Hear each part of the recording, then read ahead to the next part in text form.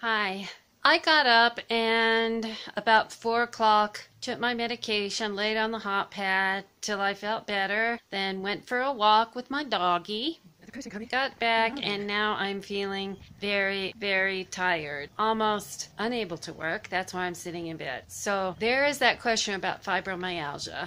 Do you walk? Do you try to exercise, or do you save your energy for work? But then if you're not exercising, won't your energy level go down? So what is the balance there? How much exercise should you do and how much work should you do? My answer is I have to do enough work to pay the bills, and I have to exercise enough to not get worse.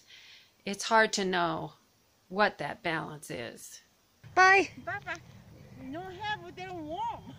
Yes, thank God. And this is the Fibromyalgia Lifestyle signing Bye. off. Have a happy Fibro Day. Uh-oh. Uh-oh. What are you doing? Please subscribe. Oh, I gotta pick it up.